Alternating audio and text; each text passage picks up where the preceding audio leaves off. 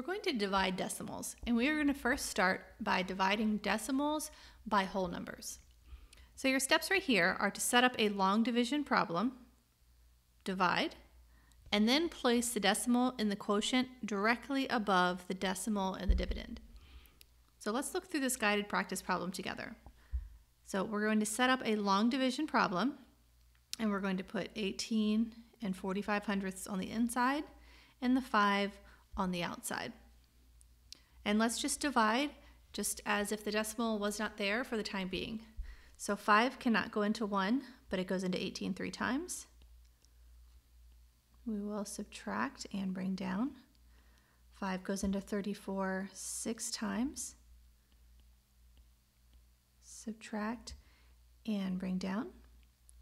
And then 5 goes into 45 9 times. So we have our answer, but we have to move that decimal up. So like it said, place it directly above. So you are going to just take this decimal and move it straight up. So it's really important when you divide that the answers in your quotient go where they need to go in terms of place value on that top of that bar. So this answer is 3 and 69 hundredths. So we're going to do a few problems together. If you are ready to try one on your own, you can pause this video. You can pause it at any time and work through things on your own and then follow back up with the video to check your answers. So we're going to do 8 and 73 hundredths divided by 9. 9 cannot go into 8. It goes into 87 9 times, minus 81.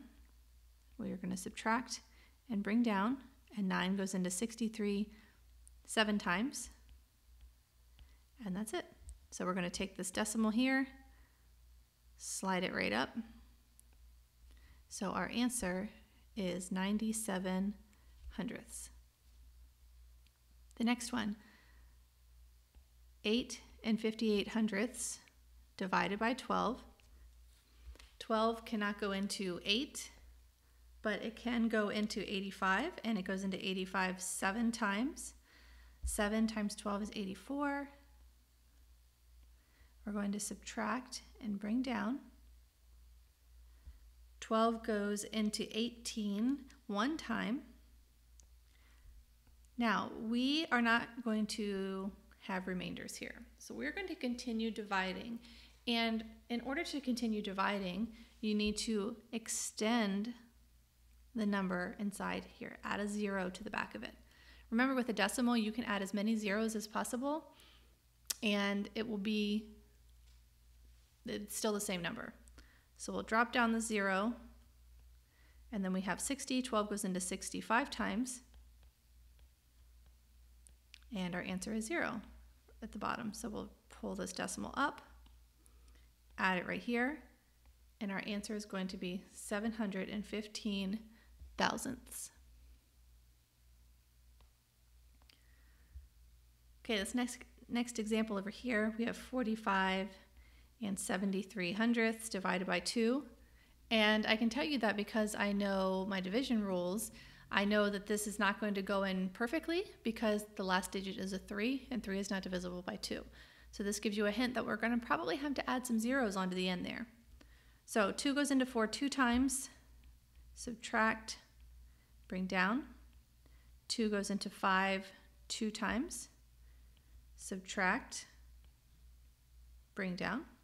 2 goes into 17 8 times, subtract, bring down. 2 goes into 13 6 times, subtract.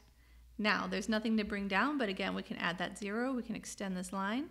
We'll bring the 0 all the way down, and now we have 10. 2 goes into 10 5 times, nice and evenly, so that's going to be it for us. Let's find this decimal in the middle of all this. We're going to bring it straight up. So your quotient is 22 and 865 thousandths. All right, last one. 8 and 652 thousandths divided by 8. 8 goes into 8, of course, 1 time. We're going to subtract and bring down. I always see confusion here. If there's a 6 and you've brought the number down already, No, 8 cannot go in there, but that does not mean bring down another number. That means you actually say it can go in 0 times. So you'll subtract 0, bring down, subtract 6 minus 0, bring down the 5, and then you have 65 divided by 8. 8 goes in there 8 times. 8 times 8 is 64. Subtract, bring down. 8 goes into 12 once. Subtract. We need to add the 0 and extend over here. Bring all the way down. And 8 goes into 40 5 times. Float the decimal up. Goes all the way in the front of this number. And your answer is 1 and 815 10,000ths. So here's the whole page if you need to look at it again, copy anything down.